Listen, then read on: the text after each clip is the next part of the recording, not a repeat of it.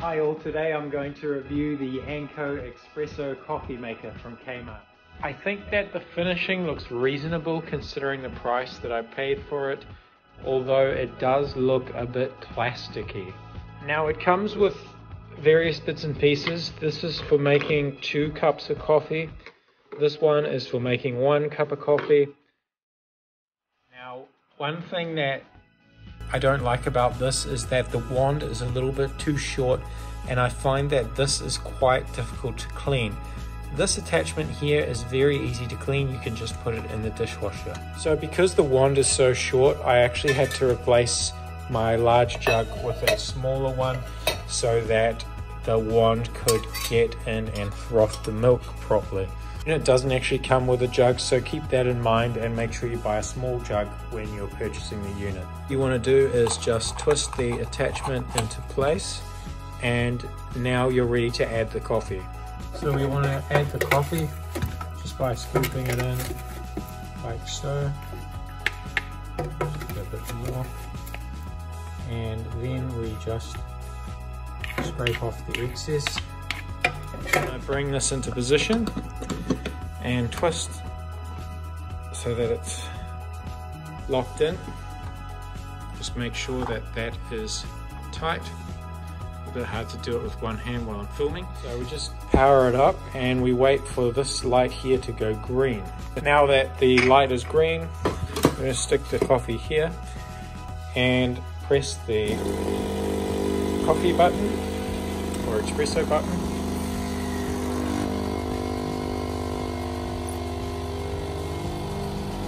Well, there's no automatic sensor on it, so it doesn't stop automatically. You have to press the button. Once you're satisfied that you've got the right amount of coffee, just press the button to stop it.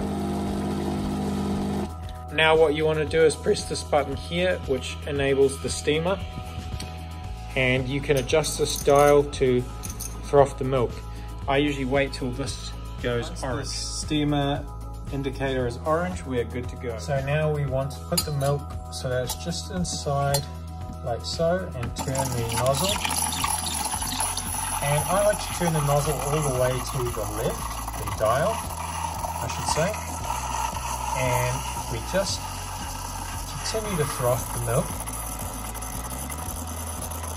The wand itself should be just slightly into the milk to give you that nice froth. Once it's done a reasonable amount of frothing, I like to then put the wand in the middle to make it more full. And now the key is to get the air bubbles out. Give it a swirl, hit it a few times. So you can see now that there's hardly any air bubbles there. And you should get that nice foamy layer, like so. Now let's see how it tastes. Quite good. So in summary, I think this is a really good machine. It's cheap, it does a good job. The only thing that I can recommend is get a small milk jug because the wand is quite short, and also I feel that the wand itself can be hard to clean at times. Other than that, I think it's a good buy. I'll be doing a separate review of the Anko coffee grinder next time, so stay tuned. Remember to like and subscribe. If you've got any questions, feel free to comment and I will be happy to answer them for you.